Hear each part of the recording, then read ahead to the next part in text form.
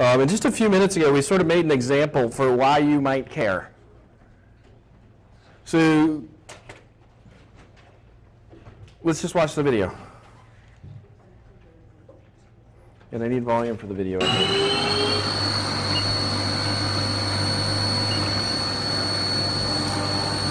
All right, so this is a face mill and one of our mini mills downstairs. It's feeding right now, and so for our, have you guys done science before? Have you guys done science? Science or science? Science. Have you done science? Sure. When we start the video again, remind me to turn the volume back on. So what do you do in science when you're doing science? This is actually for a lecture coming up. But what do we do in science? Yeah. Make observations. We make observations when? Before you do it. Sometimes, yeah, but why are we making observations? What's the key word? We're doing an experiment. And so this really is manufacturing science that we're showing in the video here, because we're doing an experiment. Now, if you already know the answer, is it really research? Because I totally knew what the answer was before I started the experiment.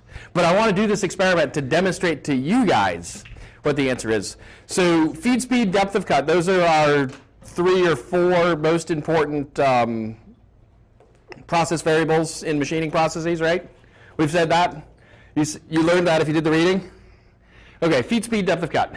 So for our experiment, this is how I got on my tangent. For the experiment, we're keeping the same feed for all of the passes. And we're keeping the same speed for all of the passes. In fact, we're feeding at 72 inches a minute. And we're spinning the spindle at 6,000 RPM, which works out to about 4,700 surface feet per minute for that tool. It's a 3-inch diameter tool. 3-inch diameter tool, 3 flutes. We don't want to screw up too badly because the body of the tool costs about $600. The inserts that go in the tool cost about $20 each. And the body's made out of aluminum, so if one of the inserts fails, the tool is done. In fact, it costs more to get them repaired than it does to replace them, partially because of our discounts when we buy them here at WPI.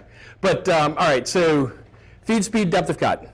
So if we kept the speed the same and the feed the same in our experiment, what did we vary?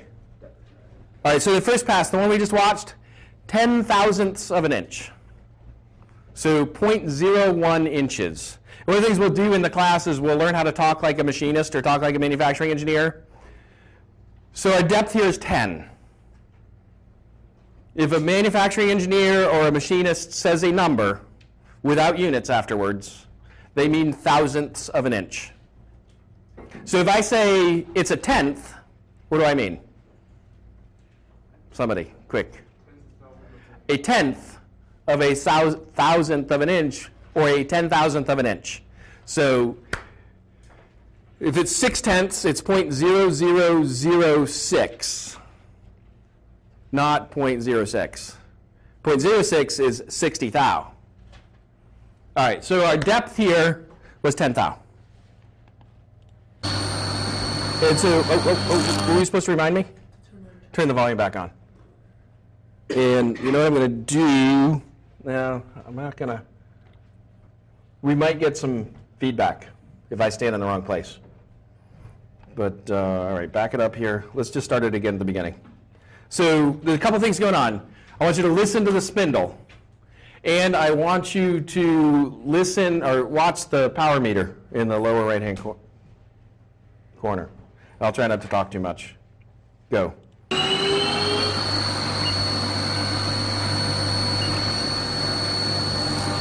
All right, so that's 10 thou. Full width of cut. 100% engagement.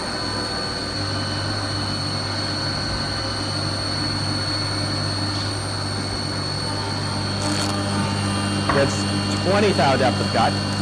Notice the spindle load went up.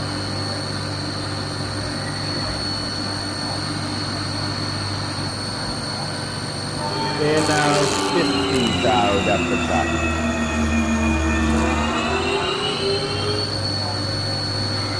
So it's an experiment, right? What are our observations from the experiment?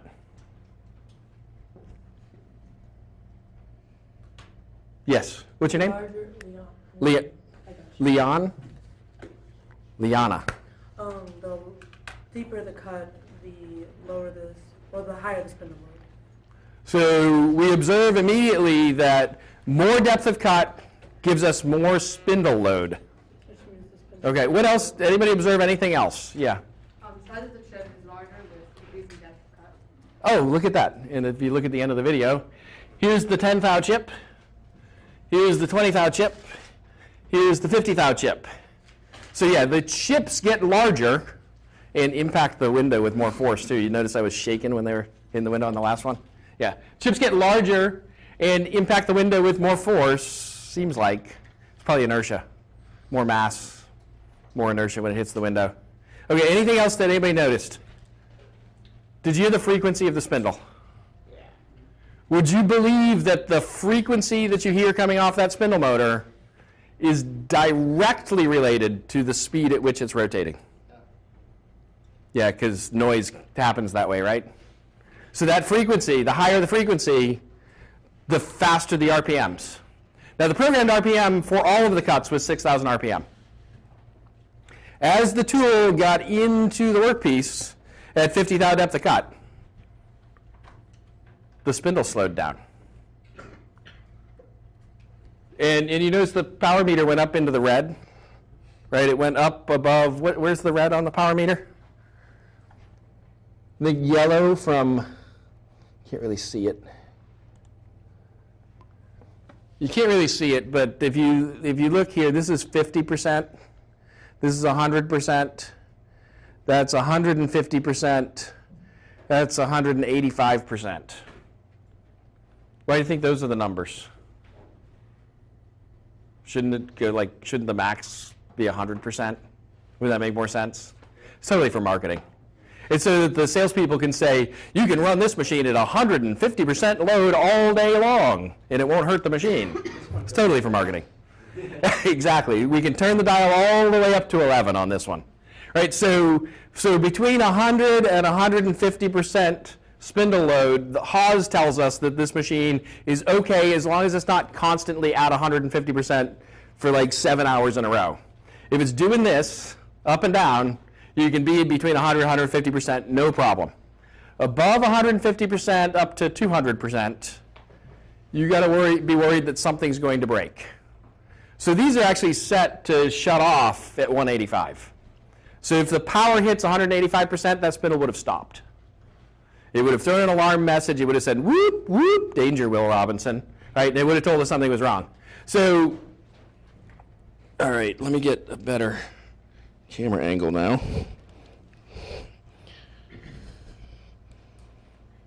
Now, if you want to see the stuff that's up there, you'll have to be on the echo capture instead of the YouTube Live. And I'll try to not drag the microphone across the floor too much. Okay. All right. Feed speed, depth of cut has impact on, or the depth of cut has impact on the power that it takes to spin that spindle, right? Does that make sense? When the motor is no longer able to deliver that much power, it starts to slow down.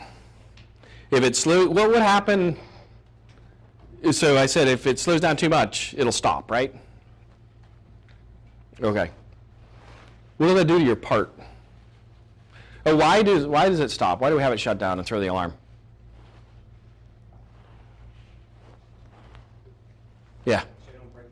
So we don't break the tooling, so we don't break the machine, so we don't damage that spindle motor because it wants to spin at speed. Okay, so feed speed, depth of cut. Are those the only process variables in manufacturing? No? No, they're impactful partly because they control how those chips form on the edge of the tool. And they really control how the chips form on the edge of the tool, so they're important to us there for that reason. So what are, let's see, document camera.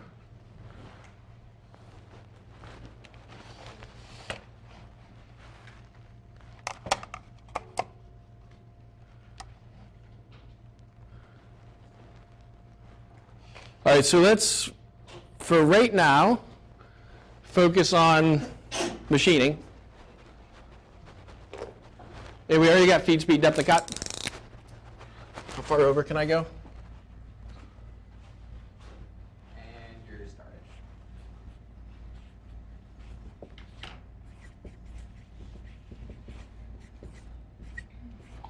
All right, so we got feed speed, depth of cut. Give you some more process variables, things that the manufacturing engineer or the machinist control that will impact the quality of our parts. What else you got? Yes, Liana. The specific tooling. The tooling that we choose. So let's call that tool geometry. But it's not just the geometry, right? What else does matter? What else matters? Yeah. The tool material, yeah, we'll call it material. And with material, let's include coatings. Oh, why do we put coatings on cutting tools? Anybody know? Yep. So one reason would be to change the friction coefficient between the cutting surface and the workpiece, or the chip that's forming on the edge of the tool. And you said also to help dissipate heat. Yeah, any other reason we put a coating on a tool? The finish. So I think, yeah, so to change the surface finish of the tool, which is going to impact its ability to, so the friction mostly, I think. What else? One more reason. Yeah. Sam. From rust. I suppose it could protect it from rust, but that's not why. And the carbide tooling that we use won't rust anyway. Why else might we put a coating on the tool? So you wanted to reduce friction and dissipate heat differently. You wanted to change the surface finish, which will tend to reduce friction. Why else? Make the tool more durable, or perhaps less durable. We might want to make the tool harder. So we'll change the hardness. So for durability, and it's kind of nitpicking the term here, but for durability, we usually mean like resistance to impact and things like that. And the bulk material usually supplies the durability of the tool, whereas the coating would increase the hardness of the tool. So coating's hardness, friction, and maybe heat. I'm not sure it's so much the heat dissipation as the reduced friction makes it generate less heat. Right, so you know they make diamond-coated carbide tooling. So carbide in itself, silicon carbide, is one of the hardest materials in the world. We put diamond coatings on it. In fact, the only material you can use to cut silicon carbide is diamond. So if you need to grind or cut silicon carbide, you have to cut it with diamond. Put a diamond coating on a silicon carbide tool to make it a little bit harder. What kind of materials is a diamond-coated silicon carbide tool good for? Anybody? Yep. So you're using them to cut tensile specimens? Yeah. So what materials, though, not what parts? Liana wants to cut steel. Maybe ceramics, but typically we grind ceramics. Steel, yeah. You're typically not gonna. Yes, we'll use plated tooling with diamonds on it to cut silicon carbide. But there's one that's out there. It's low-hanging fruit that we use diamond-coated silicon carbide tools for all the time.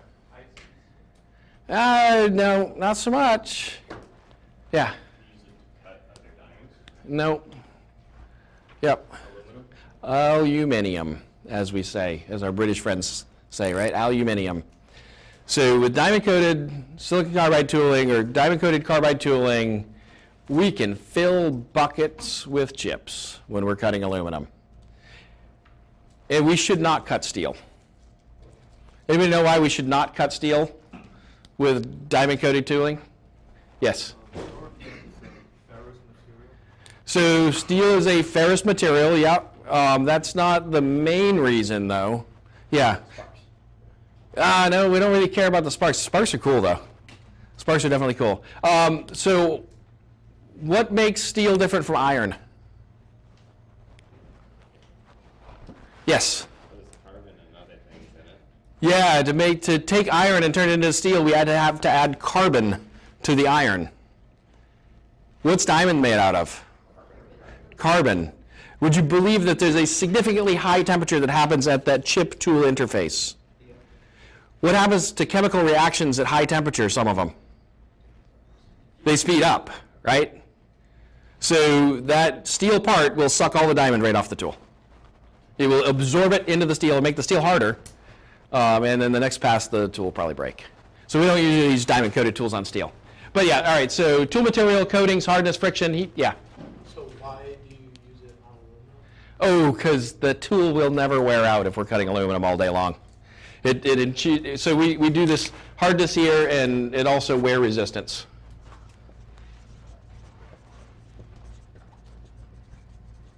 All right, so feed speed, depth of cut, tool geometry, tool material, those are big ones. What else have we got? Process variables in manufacturing. What else we got? In machining specifically, let's start with. Anything else? You guys have started using the CAM software, right? Have you created operations yet, or is that probably not next one? Some of you may have finished the first one. You started the creating operations one. How about CAM software?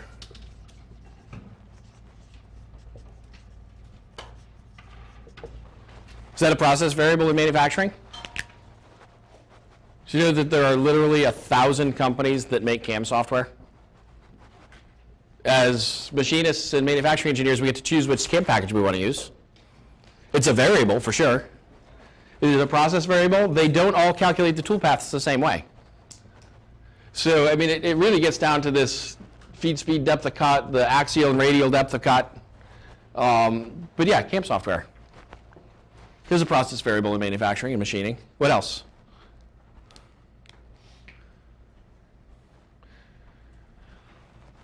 Yeah. Lubricant? Coolant or lubricant.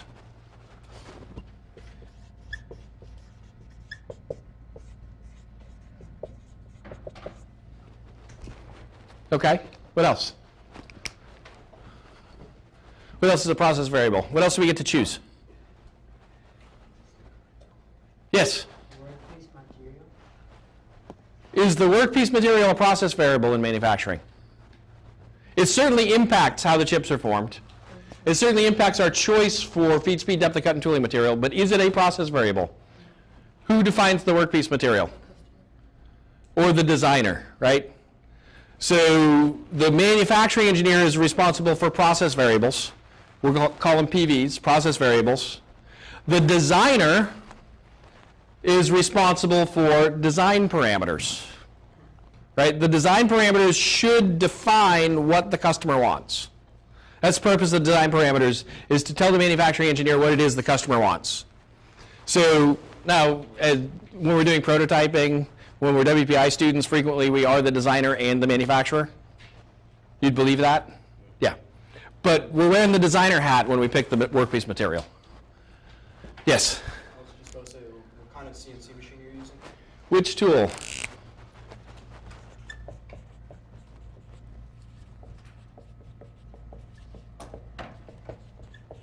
So if we did that same cutting experiment, so I did that on a mini mill. You guys used the VM2 for your first lab. Everybody's done the first lab now, pretty much? Yeah, so you guys used the VM2 for one of the processes on that first lab. You had that big 3-inch diameter face mill with 4 inserts.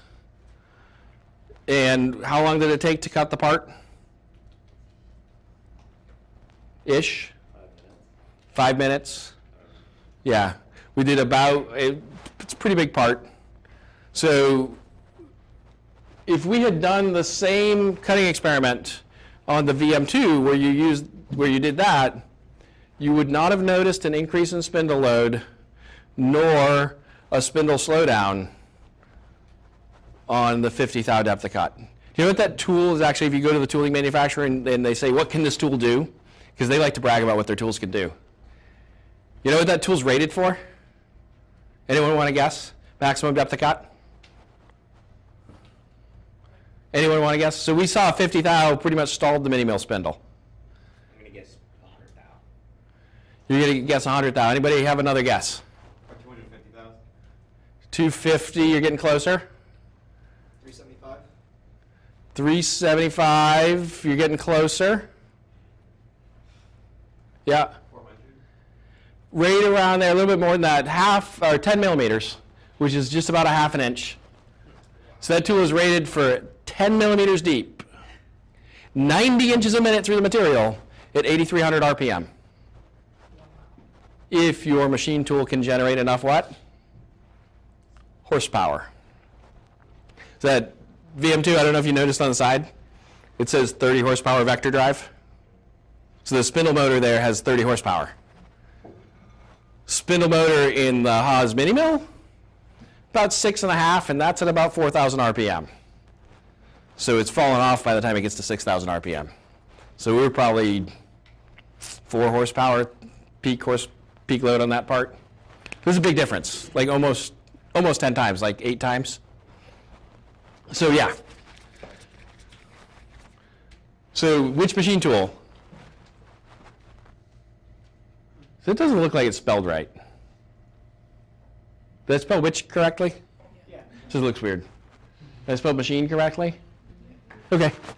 All right, which machine tool will you choose is an important process variable. Get the burring. Whether or not we do deburring, Well, you mean? that's a process.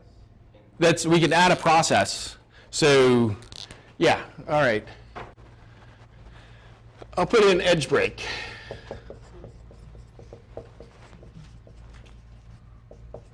Whether or not we do that edge brake in the machine or as a secondary process.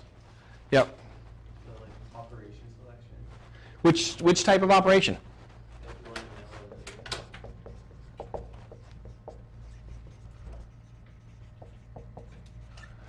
in Yeah, it's not just if you want a mill or lathe. There might be more than one way in a mill that you could make the same feature. So yeah, it's operation selection, definitely. The order in which you do the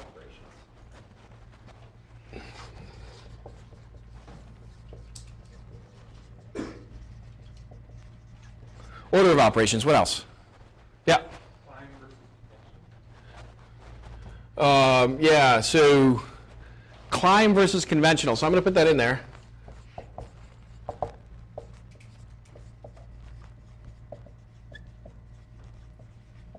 Who doesn't know what this means? Don't be shy.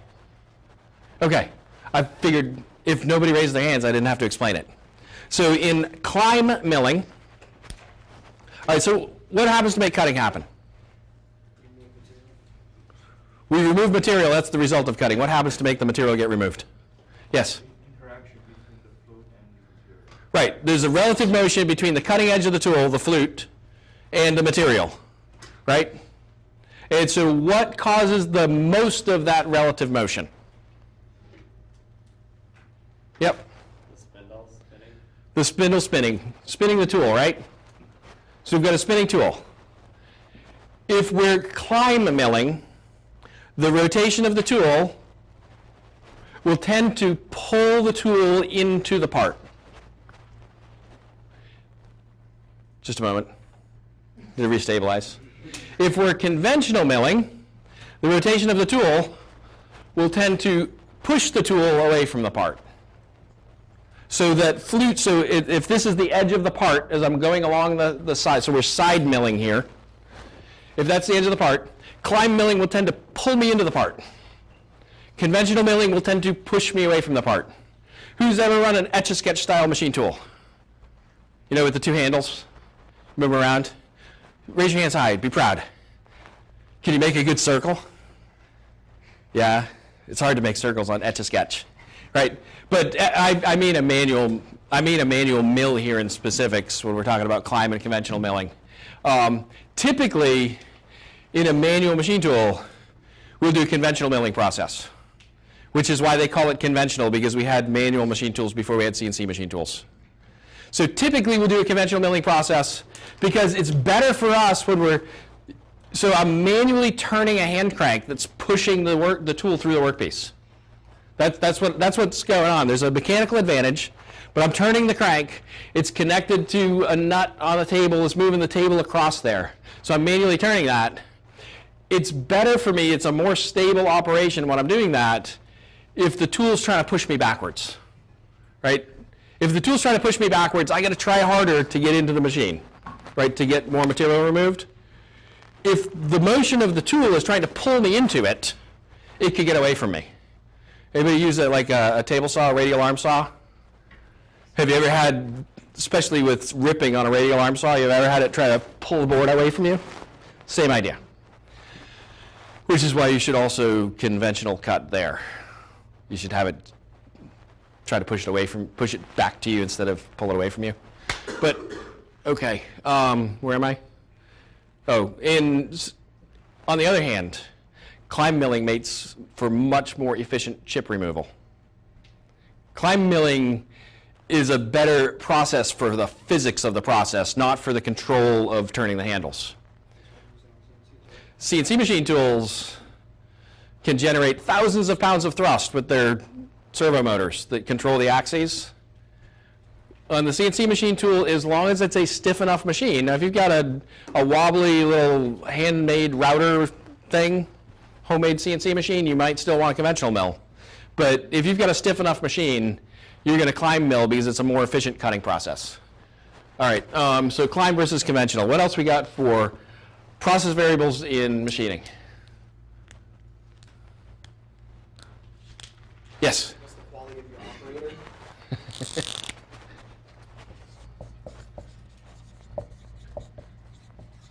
As someone who owns a machine shop and has employees, I can attest that that is an important process variable. Which operator do you put on the machine? What else? All people may be created equal, but not all CNC operators. Does your inspection would fall under one of these categories, or like how you inspect your part for the No, inspection comes next week. Oh, We don't talk about inspection. So, is it a process variable? It kind of is. So in process inspection, maybe? It's possible that there's no audio on the echo capture. I've stepped on the microphone at least twice now. And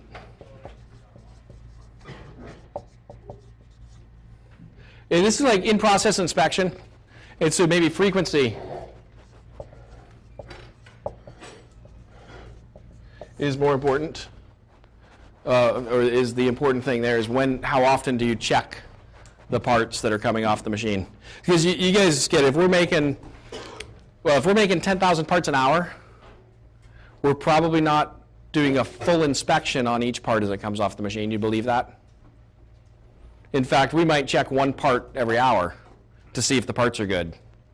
And if they're not, we might have scrapped 10,000 parts. Right? A Yes. direct connection would also be your operator with that inspection frequency, because if you Yeah. have someone you can trust. Exactly. Are you stealing my table?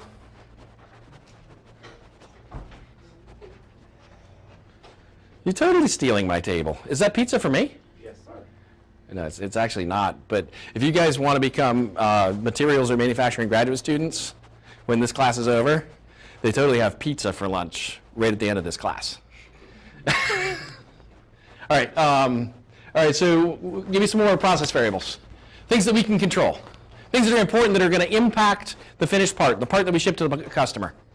Because we do not want to ship crap to the customer, right? Customer does not want to pay for crap. Well, unless they're buying crap, but the fertilizer maybe. What do you got? Packaging? Yeah, not going to write that one down. What do you got? Process variables, things that impact the value-added operations. Yes?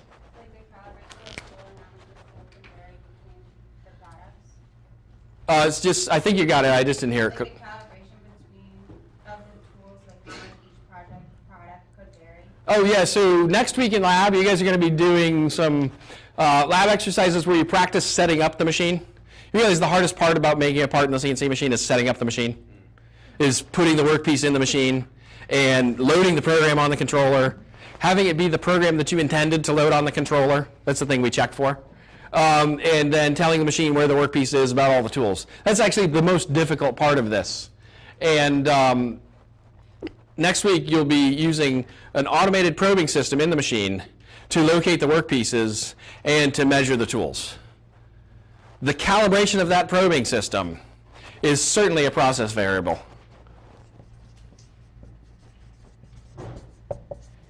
Or that's the obvious one. What if so you get an X and Y table that move the workpiece around in our milling machine? What if they're skewed to each other? What if they're not actually at 90 degrees? You could work around it in software if you know how much they're skewed. But that's a problem, right? Okay, so calibration. What else we got? Quickly, what else you got? Status of the machine, like how old it is. So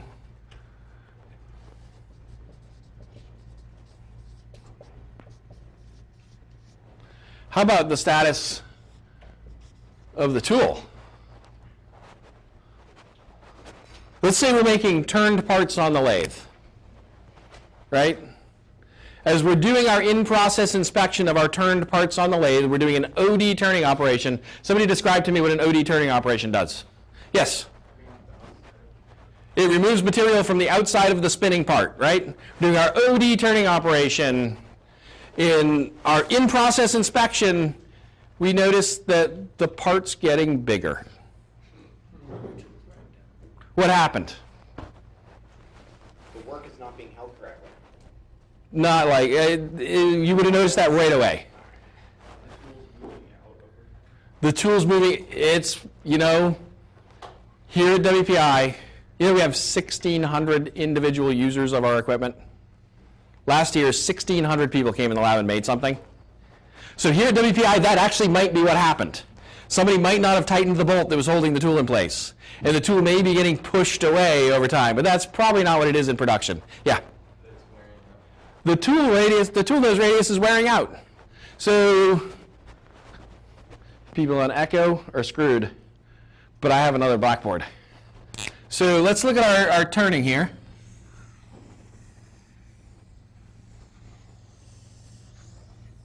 Right, so here's my workpiece. Let's rotate it this way. Where's the tool got to be? We're going to put the tool down here. Right, so my tool's there, feeding in this direction. Just quickly, what's the depth of cut? Oh, I didn't mean pick a number, but okay, thanks. We could do 30 thou. So let's call this DO for original. Let's call this DF for final. What's the depth of cut? Yes? DO minus DF equals DOC, as long as we remember to divide by 2 because it's symmetrical and we're only taking, yeah. All right, you guys got that. All right, feed this way. As the tool wears out, let's say that this is unobtainium 42, and the tool is wearing out as it goes along the workpiece. It's unlikely to notice wear from here to here. But as the tool wears out, so over here, over here the tool was this big. Over here, the tool is this big because it wore out the nose of it.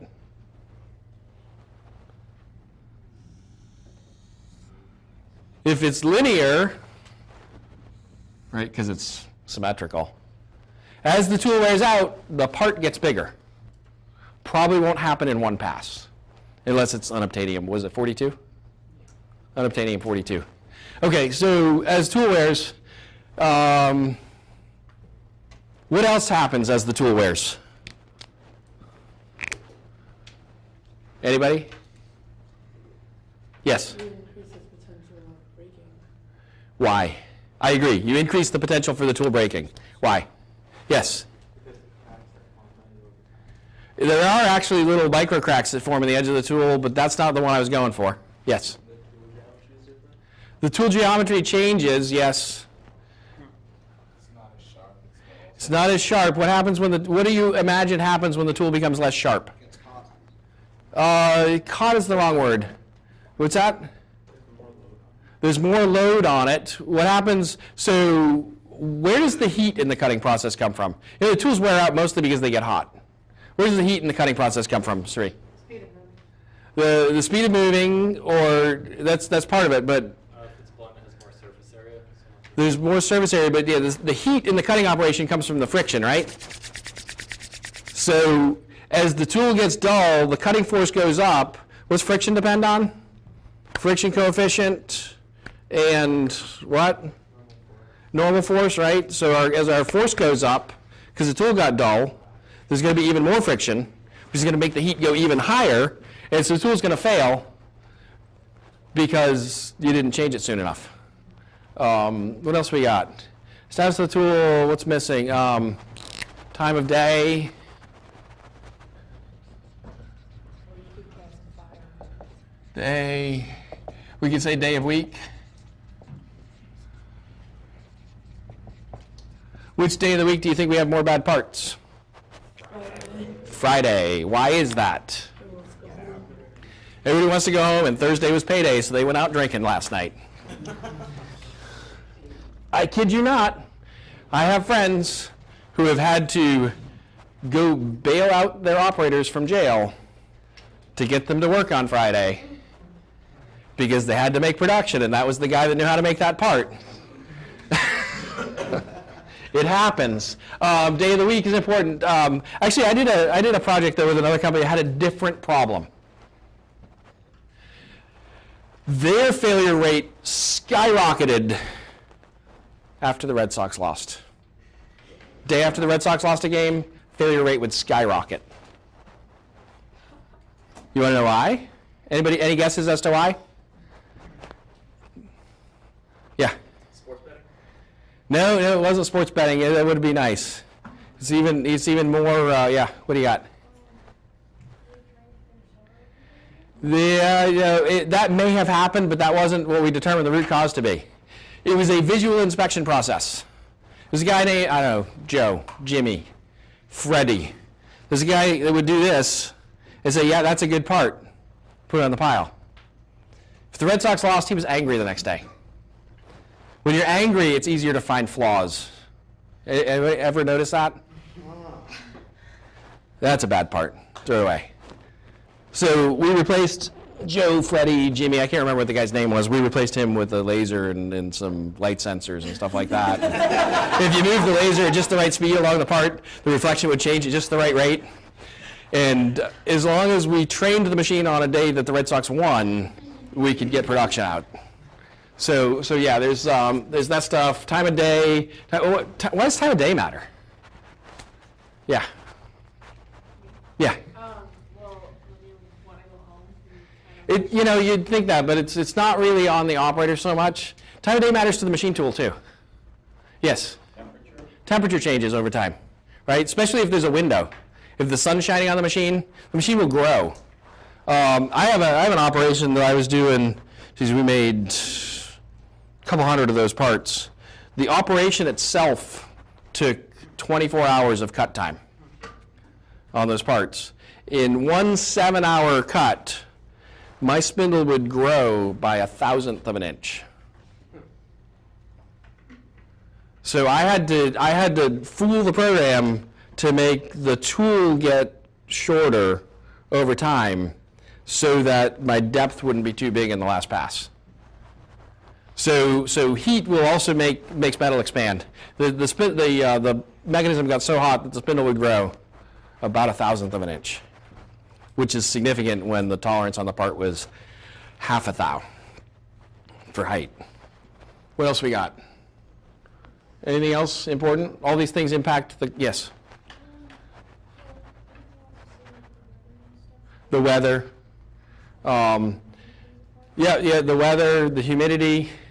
Anybody ever tried to dry paint on a day like this? Latex paint does not dry well today. I can tell you that for sure. All of those things matter. Now, let's think, we've got a few minutes, let's think about some other manufacturing processes, because although these are the processes that we're going to study in this class, and we're going to focus on it. By the way, why is it that we do machining in this class? Did we do this on the first day? Why is it that our primary focus is on machining in this class? Anybody know? There's two really good reasons. Yes? Yeah, for some people. Yes? Because in additive manufacturing, you don't have to care about a lot of these things? I would disagree. Yes? So that's a reason. We want you to learn how to use the machines. But it's deeper than that, right? Yes? Because this is the way most of the things in the world are made now. This is the way almost everything in the world is made. Anything that you can buy right now is not more than 2, 3 max steps away from a CNC machine that did cutting operations. This table. All right, so the fasteners that hold it to the floor, those were cut on a CNC machine tool. The pipe that are fastened down to the floor, that was cut with a cutting process. It was bent on a machine that was made by machining parts on CNC machine tools. The wood, well, is it really wood? It's particle board. The wood product that makes up the density of that tabletop, that was first ground up with blades that were cut on a CNC machine tool. It was then stamped together in some sort of a form. The parts of that were made with a CNC machine tool. The table, you get the idea, right? It's the most important manufacturing process in the world today, and it will go on to be, despite additive manufacturing, which is really good at making near net shape parts, which then get finished machined. What else? Oh, and the other reason was, I forget, it's Gus, right? Yeah. Yeah, Gus. Gus's reason that we want you to be able to use these in future classes and to do your MQP and stuff. The other reason is because we're kind of good at it, and we have lots of CNC machine tools, so it's easy for us to teach you that. So, 2 reasons. 1 is because it's really important, and 2, because we're kind of good at it. What else we got? Time of day, sunlight, all that stuff. Let's talk about some other manufacturing processes. First, blue hat. What's your name? Arcadi. Say it again? Arcadi. Arcadi. Girl sitting next to Arcadi. What's your name? Agasha. Arcadi, Agasha. Agasha. Name 2 manufacturing processes that are not CNC machining. Oh, come on. Somebody help her out. Welding. He says welding. Do you want to name welding? All right, welding could be your first one. What's another one? What do you got? Casting, okay. Welding, casting, what else we got? Laser cutting is sort of CNC machining, but okay, I'll give you that one. Bending is a manufacturing process. Well, yeah, heat treating, work hardening, all those things, manufacturing processes. Coating stuff is a manufacturing process, so painting, what else? Yes? Assembly, that's typically when you're putting the chips on the board.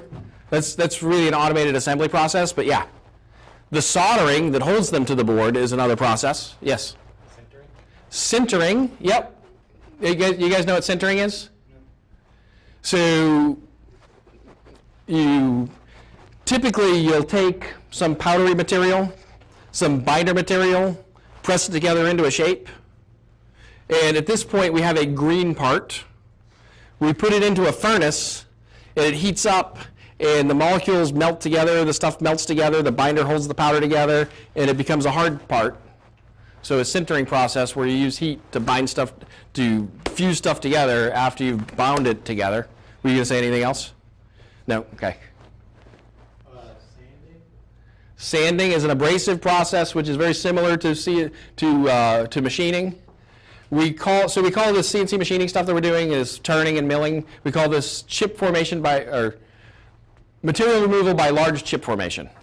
Sanding and grinding we call material removal by small chip formation. But it's the same physics in the back end of it. But yeah, absolutely. You had something? Yes, go. Packaging is a manufacturing process. I have a guy I used to know was the head of manufacturing at Lotus, not the car company, the software company. You guys know what Lotus was? Lotus 123. Lotus 123. It was Excel before Excel was Excel. It's a software company, a spreadsheet company. He was the head of manufacturing at a software company. What did he do? CDs. It was actually floppy disk time. They put software on floppy disks. They put floppy disks in packages. They shipped packages. There was real manufacturing needs for software companies back in the day. All right, so all of these other processes have their own sets of process variables, right? We could sit here and we could do a list like this for welding, right? We could sit here, we could do a list like this for casting. What do you think is important in casting? What do you think the most important, besides the shape of the mold that you're casting into? You guys know what casting is, right? Take hot metal or hot plastic or something like that and pour it into some mold. So the composition of the material is important, but what's really important in a process where you're pouring hot stuff into the mold? Yeah. Whether your mold gets destroyed. Yeah, whether the mold gets destroyed. Temperature differences. Temperature differences, right? So we need the stuff to cool at the correct rate because stuff shrinks when it cools. So we need to control the cooling rate of the material after we pour it in. We also need to control the temperature of the liquid stuff when we're pouring it in. My wife used to be a manufacturing engineer at Tiffany and Company. They had an issue, so they don't like melt gold bars to make gold jewelry. First, they melt gold bars and make little like pea-sized pieces of gold, so that when they go to make their jewelry, they don't have to melt a whole gold bar if they're not using that much gold. That makes sense?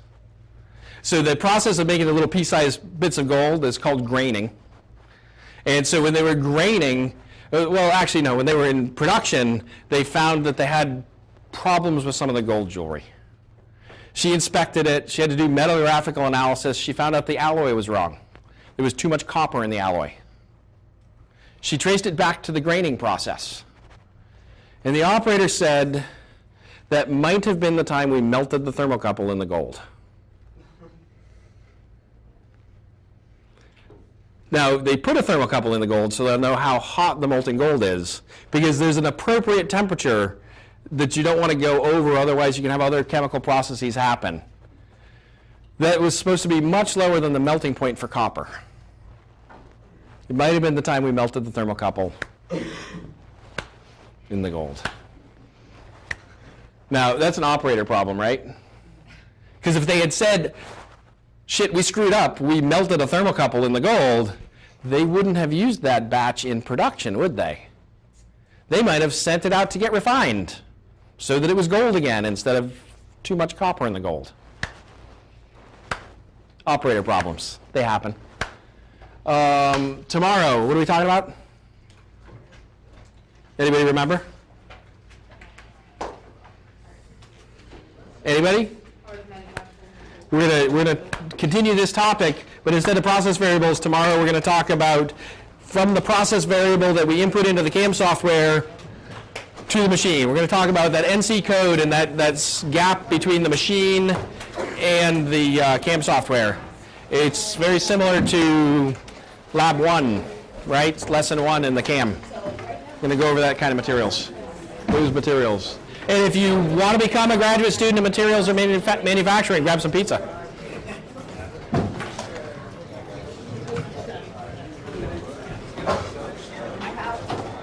Professor. Yes. There was one time where my dad has a friend who was from Germany who was like a packaging engineer. Okay. He stayed at my house one night when I had like a big science project due for physics, and he came over.